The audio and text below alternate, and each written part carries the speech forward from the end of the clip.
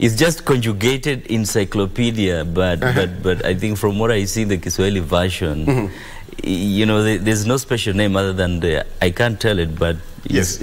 So I'll give you, for those people who gave us your feedback yesterday on our social media, our digital team posted that question, and I will give you the results and feedback from Kenyans, what they know about encyclopedia, and basically that I will tell you later on. But right about now, how do you call calculator in Kiswahili? This week is World Kiswahili Day.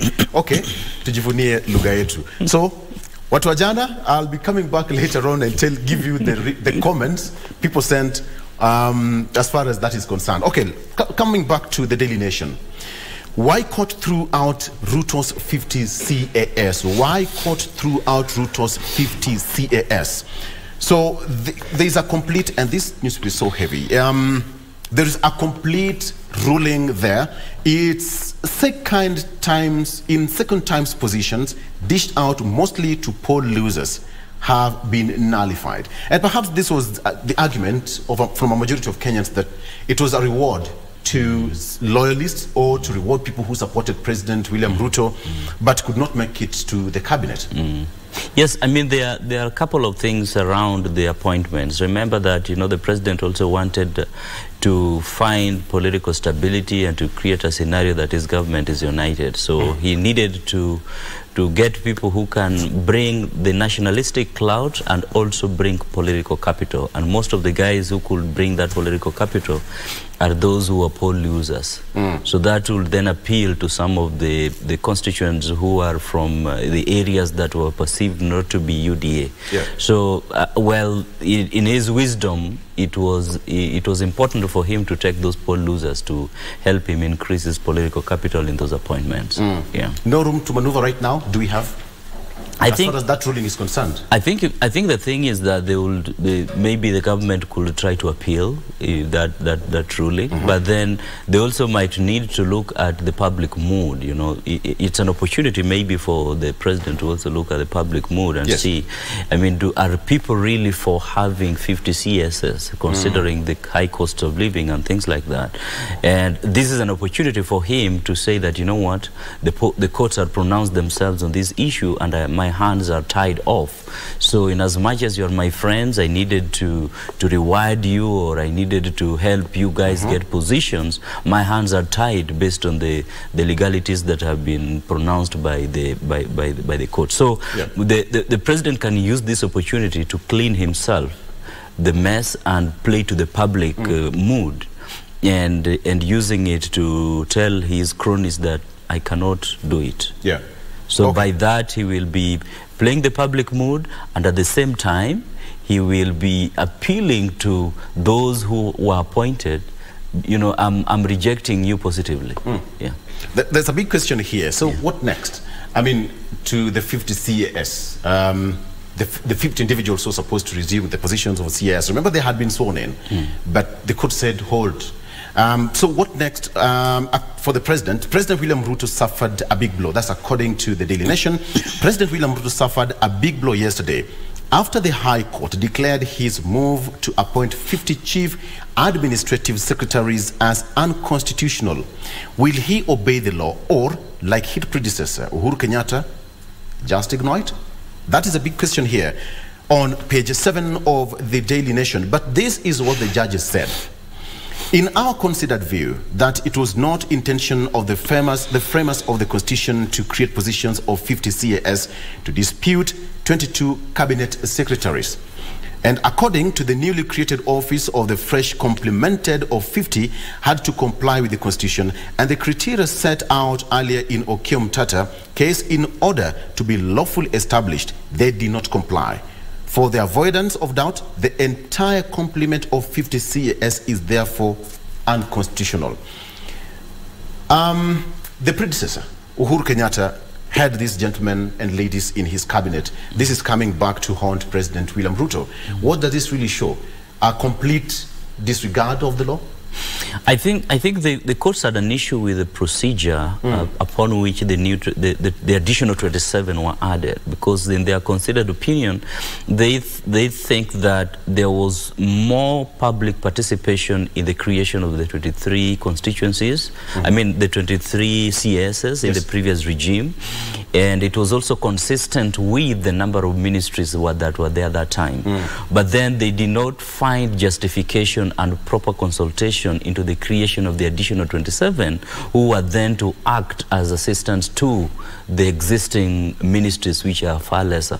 So I think for them, they were trying to see where does the Constitution bring in having 50 CSs when the Constitution says that we should have a maximum of 20, is it 23 or 24 ministries and a minimum of 14. So I think for them the issue was the additional. There was no justification for the additional 27, and in addition to that, being that the 27 they considered them unconstitutional, then there is no way they could say that 23 are constitutional, 27 is unconstitutional. Yeah, that's the biggest question where Isaac Mwaura was raising in court yesterday. The question will be which one among the 23 will and which one among the 27 will not. So if the 27 that were, the additional 27 that were created were unconstitutional, then go back to the drawing board and find how we can make a 23 that is consistent with the one that we had in the previous regime. But you see, the court said that the entire office of the CAS is unconstitutional. So it completely scraps off that office in its entirety. Yeah, so maybe they could, I mean, the president still can be able to look on other legal ways of creating other additional maybe positions, because he has the executive authority and the legal framework that, the majority in parliament that, can help him to create other positions in government to help him to, because the idea is you have people who can help you bring political capital, you have these people who are, who are losers who need jobs. How do you create jobs for them? Yeah. It's up to him as the head of the executive. Okay. Yeah. Okay, very quickly. On the front page of, still on the front page of the Daily Nation, Good, Bad and Ugly of 2022 Health Survey, again, which was released yesterday by the Kenyan National Bureau of Statistics. The good, the bad and ugly on that survey. Edible oil farms fault move to reduce tariffs on imports, and finally public sector wage bill hits new record as civil service pay rises. Staff to get raised this July. All right. So the question of more Kenyan women than men condone wife beating. That is one of the question here, that we'd rather stay in a chaotic relationship than leave. So that's why more Kenyan women than men condone wife beating. So it's a shocking revelation there, which was done by the Kenya National Bureau of Statistics. Okay, what is on the front page of the Star newspaper? Judicial hurdle, court blocks Ruto's CASs. Judicial hurdle, court blocks Ruto's CASs, declares the 50 positions unconstitutional days after suspending tax laws. This must be a very big blow to the House on the Hill. Churchill. Yes, it's still because now they really have now to think through how will they deal with those poor losers. And we are also looking at scenarios where the opposition is also building its momentum. The president needs to consolidate his government and his political support. So he really has got to think through carefully how he will deal with this. And I also think that it is an opportunity for him to take stock of the impact of what some of these CSs would have given him in terms of building his political strength. Yes. Because he may have done it at a time when the opposition was already rallying a lot of support, especially in the zones that he did not have support. It will be incumbent for him and his advisors to take stock and ask themselves, if I had appointed Victor at that time, I maybe have thought that I'm going to get more political base from where he comes from. Is that really the case now?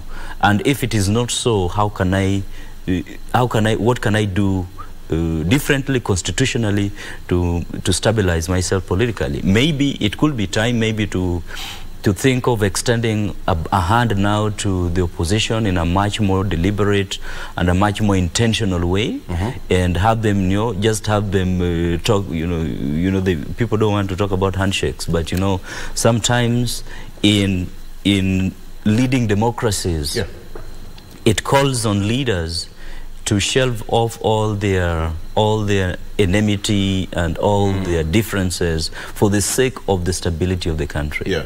If getting 50 CSs would have helped him to stabilize the country, and it is unconstitutional, why don't you do a constitutional thing of extending a hand to those who are opposing you and work with them to stabilize the nation? Okay. There's a question I wanted to ask you, and a majority of Kenyans, including some of the legal minds, have raised here, some political commentators, or even stalwarts, saying that it was a well-calculated move. That you cannot also not... It was a well-calculated move. I mean, if you know what I'm talking about. You also cannot wish away that, because usually the corridors of power and in the house of cards, there are a lot of things that happen in the background. Yes. You might realize that could be there is still a hand of the two contending parties in all this.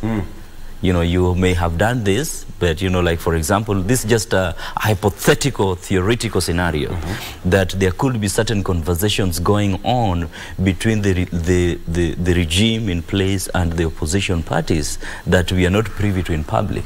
And one of the conditions behind the scenes is that, shave off all these people. Because remember, when you look at some of the people who were appointed in the CSs, they are people who are against they actually will not be for a handshake between the government of the day and the opposition. Yes. So if a handshake was to happen, the first people who will ensure it is rejected and it does not happen are the people who are elected, who are selected as CSs. Yeah. So that's just a hypothetical scenario, but we cannot wish it away. I'll get into that. I'll get into that because there's a lot of questions surrounding that. Having in mind that the formation of the government is more or less over, and things are now moving. Okay, that is that. So there's another question here of, as per the Kenya National Bureau of Statistics, the surveys showed that majority marriages are come we stay. That is according to the report. Where marriages are registered, number one, in Garissa 34%, Lamu 33%, Mombasa 30%, that is highest. Isiolo 29%, Kericho 29%, lowest. Marsabit 3%, Mandera 5%, Samburu 6%, Wajir 7%, Nyamira 7%, Tana River 7%. I'm happy that my county does not feature anywhere. So I don't know where we belong. I don't know where we belong, and that is as far as that is concerned. I asked, majority of marriages are come we stay according to the survey, and that is a very worrying stand because everything has to be legalized. Under the law, it has to be legalized. That is on the front page of the Star. So a list of chief administrative secretaries, people who are supposed to take up their positions, it's completely fleshed out there for you from number 1 to the last number of number 50. We have them. So you can also take a look at that paper for your own consumption for you to get what it means. Court strikes at heart of Ruto's key plans. But was it? And finally, on the front page of the Standard newspaper, CAS judges deal Ruto body blow.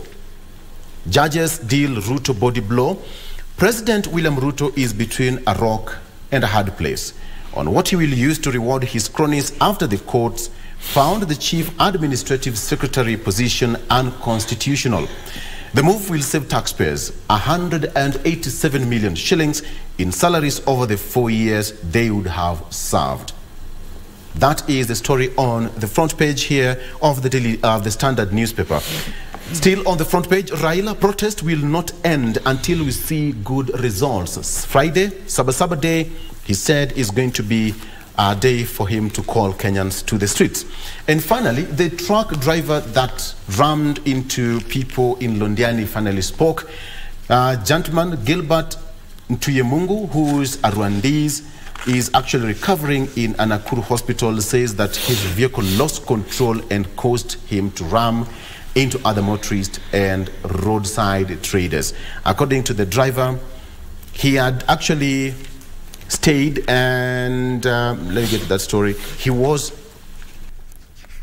at the Simba cement that is in Nakuru for 2 days, waiting to be loaded with cement to transport to Uganda via Busia Road, and the brakes failed. That's what happened. That's what happened. Yeah. So the Rwandese said that it's only that the brakes failed. That's what really happened. We can only condole with the families of the affected people in that region. Yeah. All right. Let's take a break. When we come back, we are going to dig deeper into a discussion here on people and politics with Churchill, Saoke. But I still ask, how do we call calculator in Kiswahili? Friday is Kiswahili Day, which will be celebrated in the country. How do you call calculator? How good is your Kiswahili?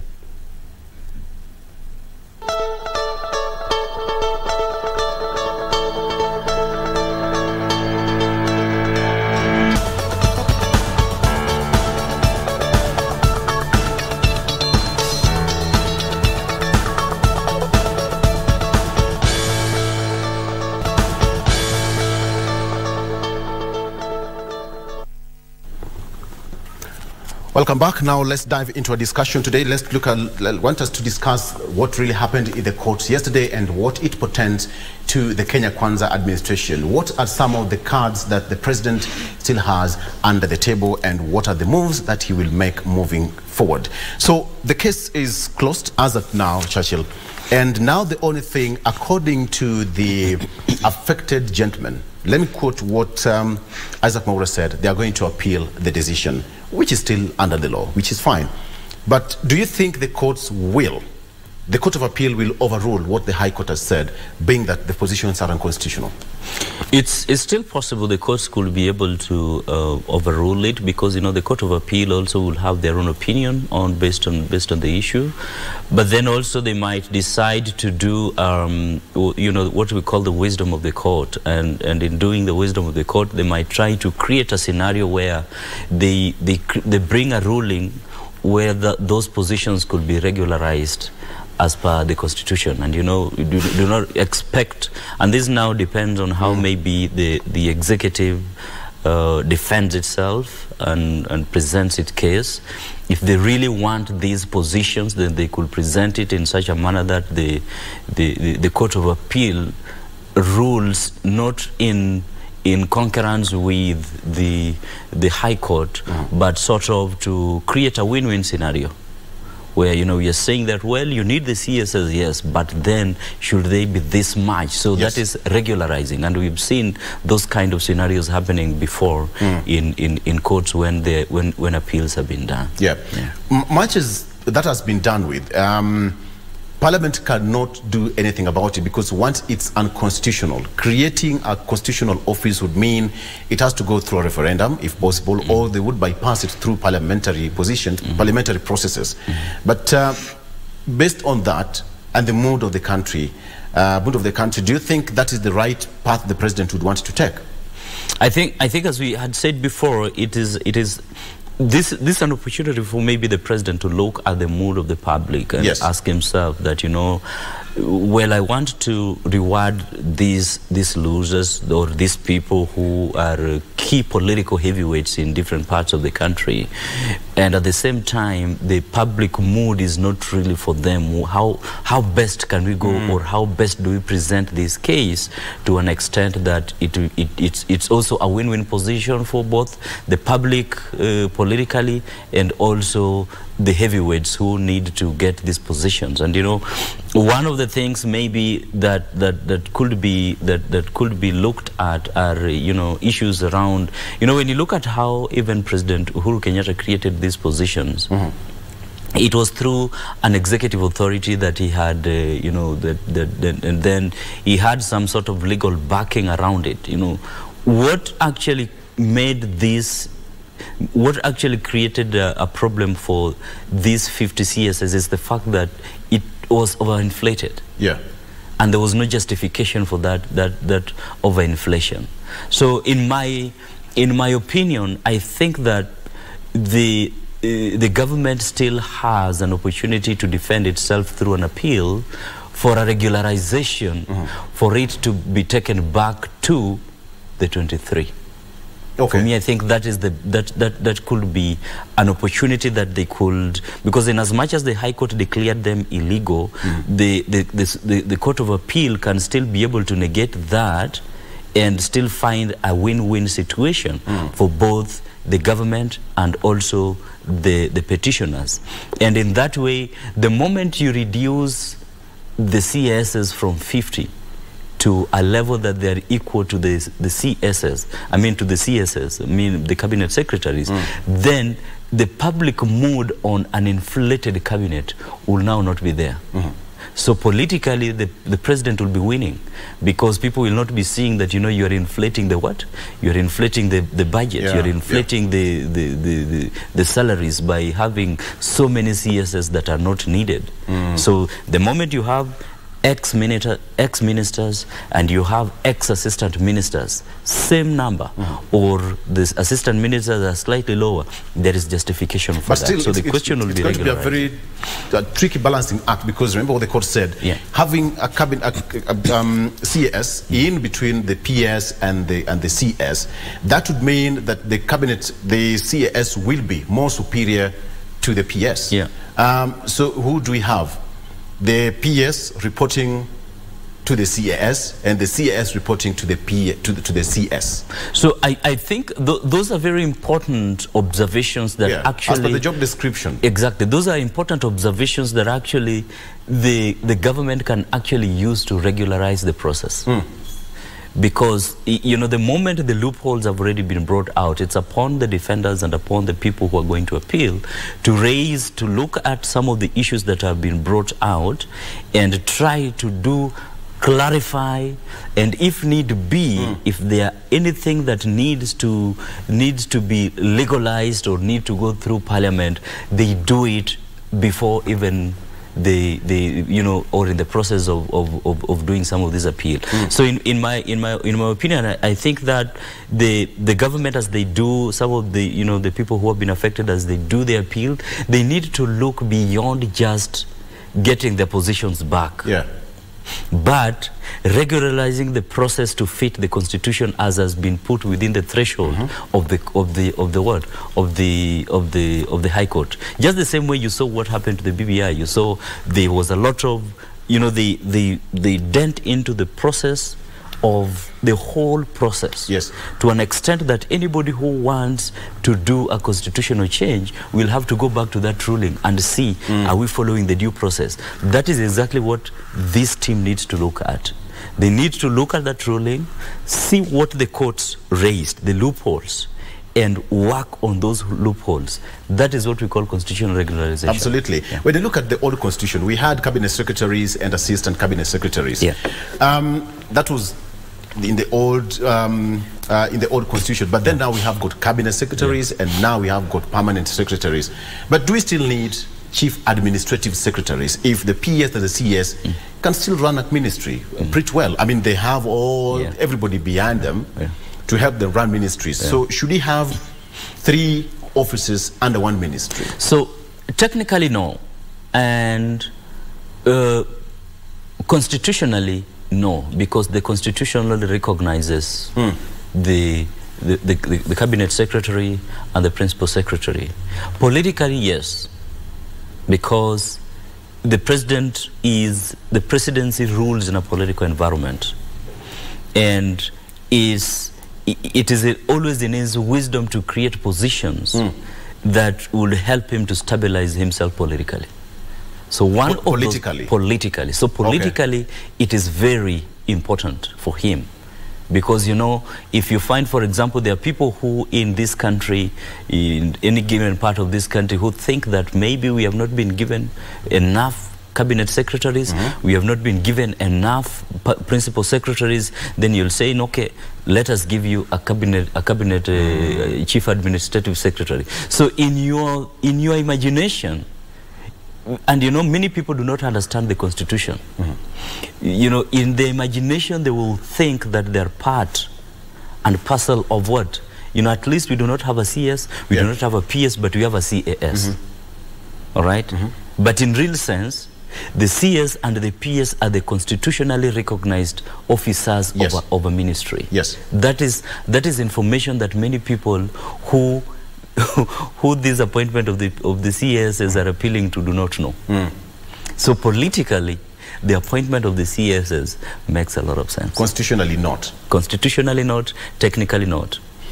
It's going to be a balancing act. And the reason why I asked you a question, Churchill, was that many people are saying that it was a well-calculated move because the president needed time to form his government, to make it intact and let it move.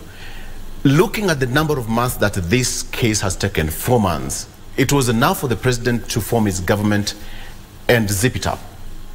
So what's now left for the 50 gentlemen and ladies? Because as we speak, who is going to fit in which position? Parastatals are fully packed. If you look at other government offices, the bodies, name it. So who is going to fit where? And looking at the mood on the ground currently.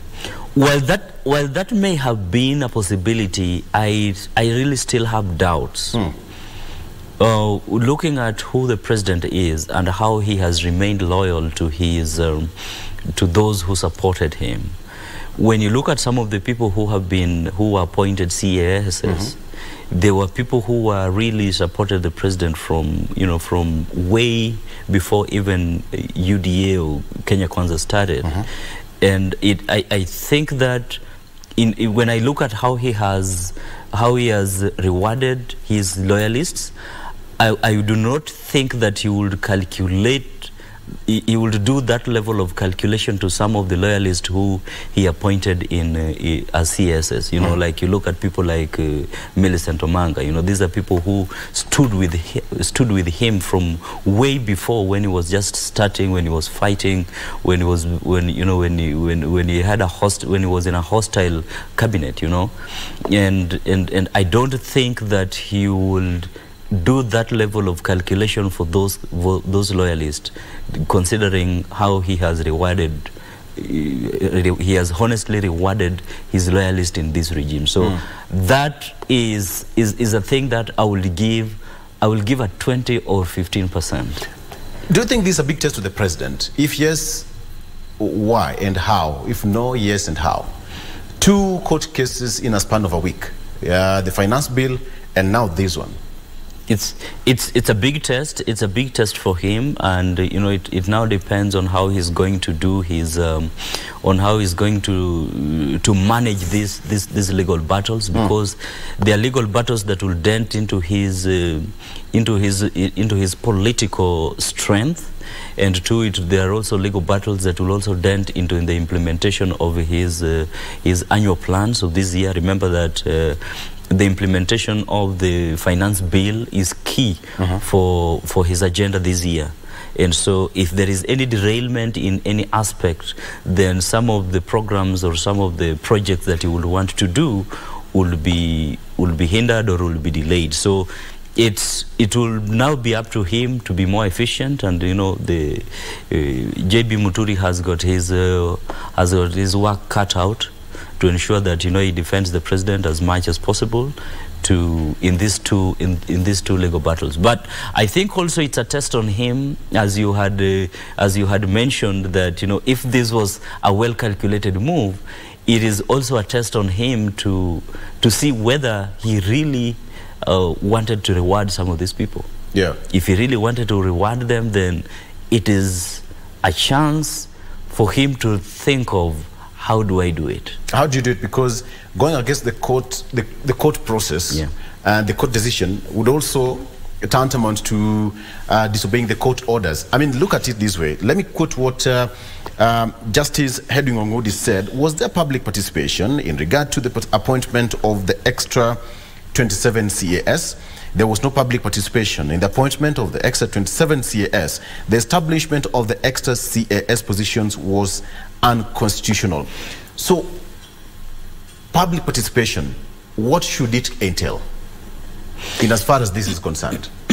I think that there would have been need for a more comprehensive engagement with the public to determine the necessity of having a CAS to an extent that even the members of parliament are well engaged. Remember that by you know, when the president took the names of these CASs to Parliament, Parliament said, you know, they washed their hands and said that they cannot vet these people because these people are not what? They are not constitutional officers. So, I think that the courts maybe needed a much more broader engagement with the public, to an extent that the creation of these offices would have been necessitated with strong justification, because, you know, you are having somebody who is at a higher authority than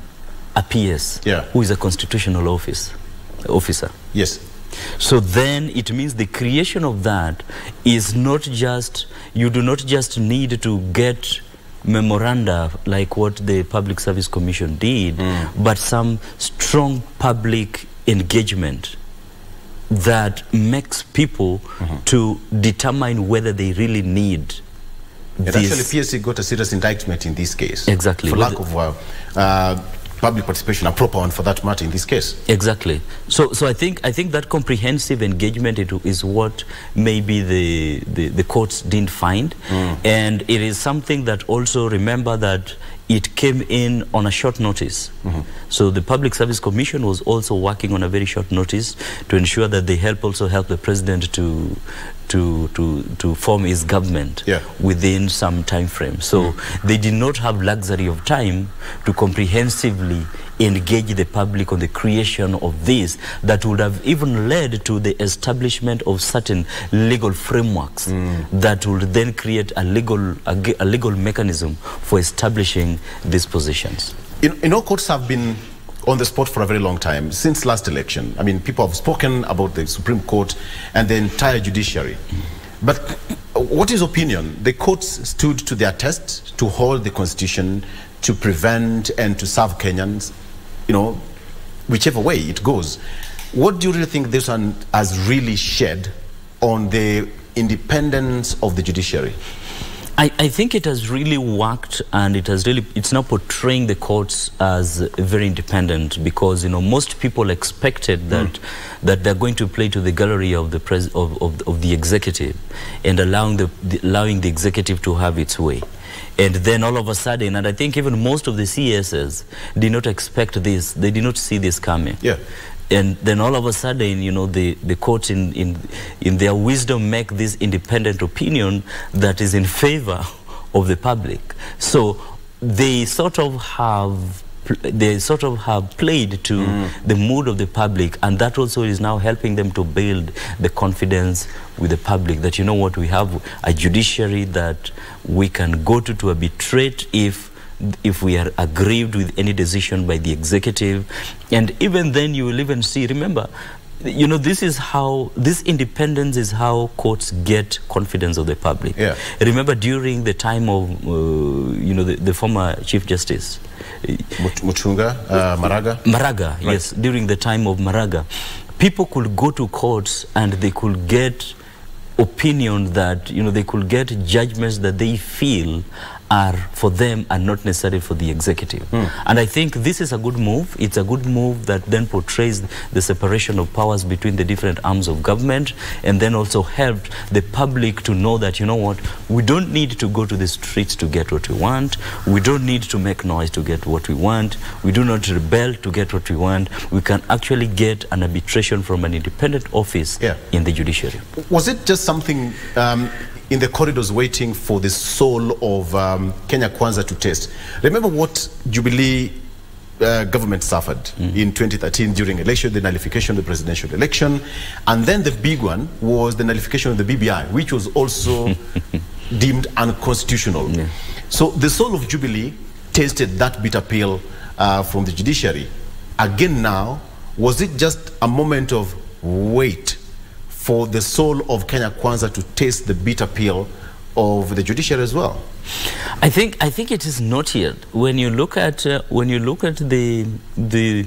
you know, the kind of what Jubilee, as you had mentioned, experienced. President Uhuru Kenyatta suffered a big blow as well. You know, when the blow that he got in the nullification of the election, and also that. Yeah. I think that it's still not comparable yet with the 50 CSS. I think that the 50 CSS for me is a win-win for the government. And you know, it depends on how someone looks at it, because it can be a way that the government now says that, as we had said, that, you know what, I really gave these guys these jobs, but the public do not want it. But now, how do I negate it? Now the courts have rendered it constitutional. This is the time to play to the public good. So that is a win for the government. All right.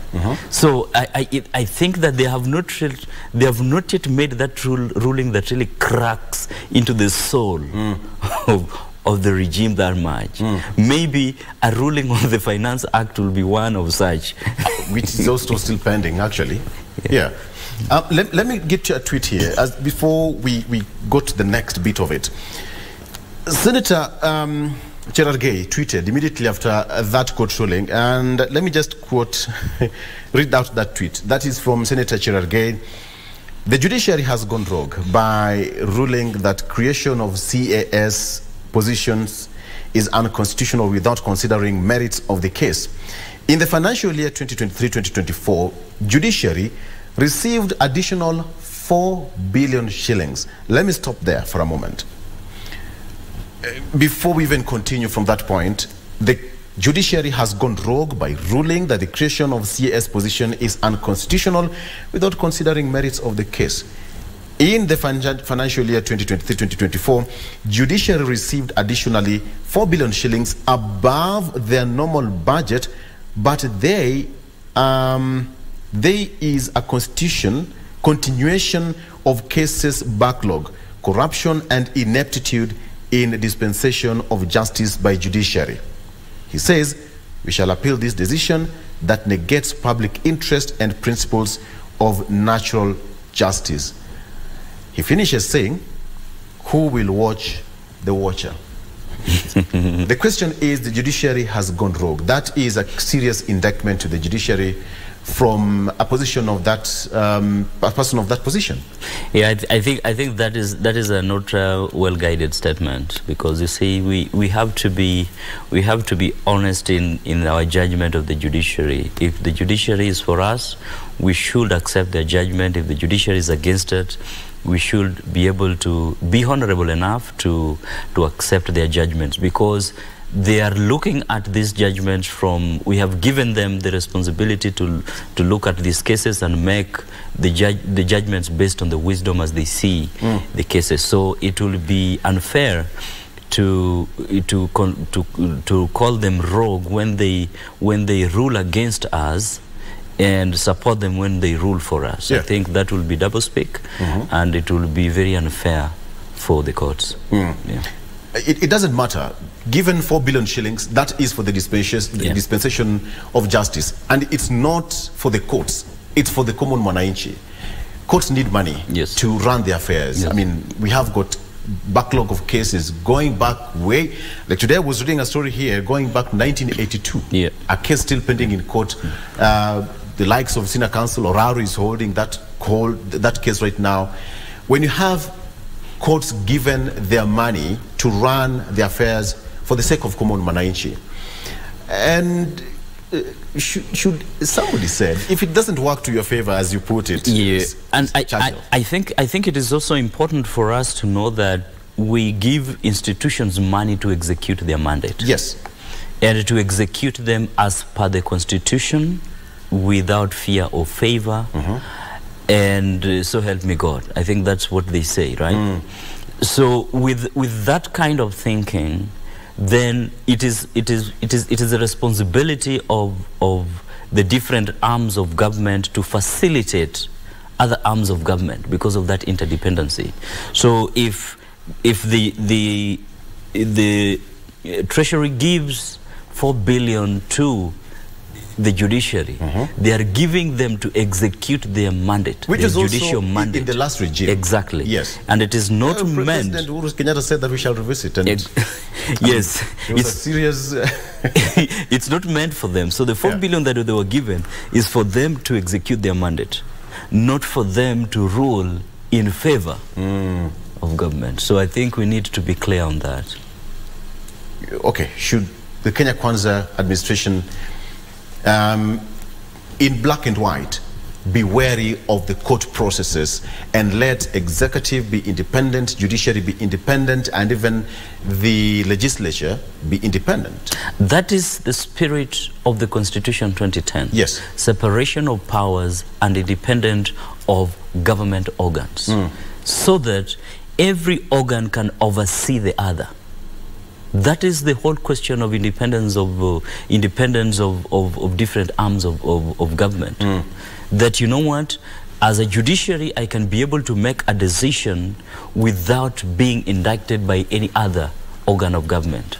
And I do it constitutionally as per the provisions of the law. Yes. The same thing with the executive, the same thing with the parliament. And then in the long run, you end up having all these organs overseeing each other and ensuring that every one of them follows the law and rules the country according to the spirit of the Constitution. If we do not go with that, then we are going back to where we came from, where one person could decide what the judiciary says, one person could decide what law is made in parliament, one person could decide what policies are approved in the cabinet. Then in that case, there will not have been need, we will be having a monarch and not a democracy. So I think that we need to adhere to the spirit of independence of government organs and see the facilitation of these government organs not as a way to blackmail them to act in our favor, but as a way to make them, to facilitate them, to execute their mandate as provided for in the Constitution. All right. Churchill, let's take a break. When we come back, we'll get to the final bit of this discussion, an interesting bit.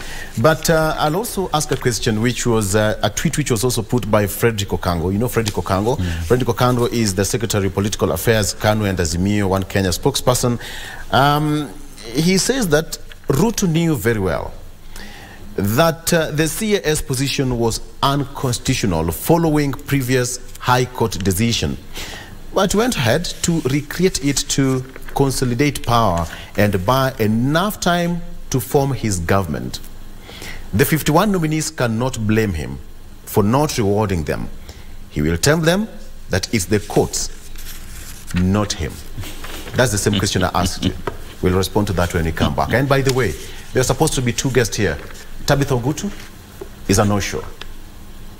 Yes, that is her seat. We'll show you. The seat is still there. Tabitha, not a good way to do it. Let's take a break. We'll be right back after this.